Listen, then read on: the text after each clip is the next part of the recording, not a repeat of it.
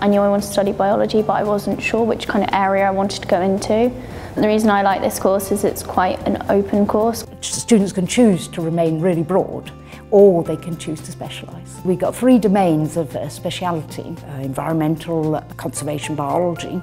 Another one is molecular and cell biology, including image analysis.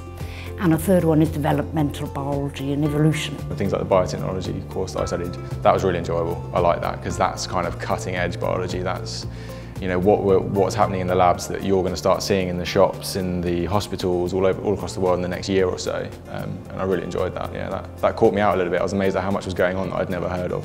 And also science and humanity, which is a brilliant module because science and humanity takes your mind completely away from the logic and pure theory of science and makes you think about the application of science to the wider world. The lecturers are really amazing here. They're all really friendly, and if you've got any problems, because it's quite a small biology department, you can just go see them and they'll help you out.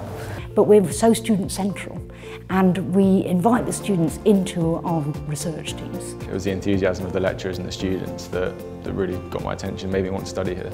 So just come and have a look and meet people, get talking to them, ask them about their experiences here and see if it's for you.